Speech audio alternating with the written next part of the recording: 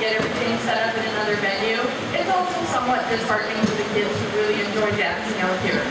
Well, although it's raining, we're lucky enough that it's staying fairly dry in here with the thanks of our helpers, and we really hope that you enjoy everything that the kids will put on the stage for you today.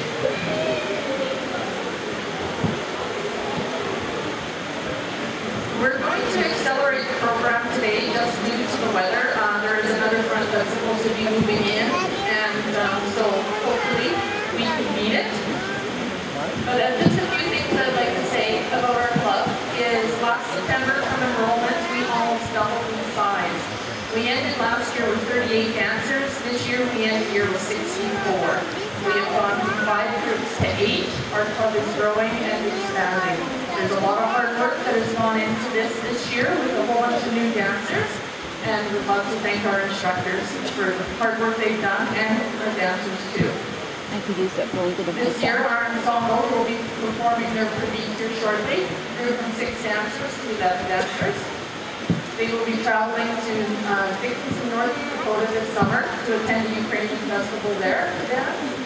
And next year, or in 2014, their plans are an Alaskan cruise, and for 2015, they're going to Ukraine.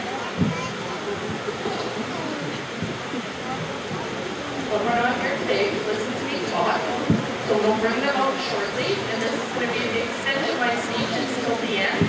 I would like to say we are going to shorten the intermission, so just a quick note to all the moms out there that need to change their little ones.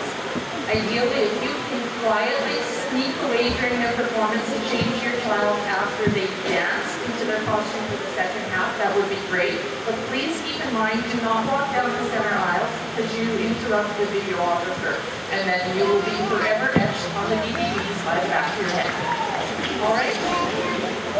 So, with no further ado, we will begin. Thank you, gentlemen.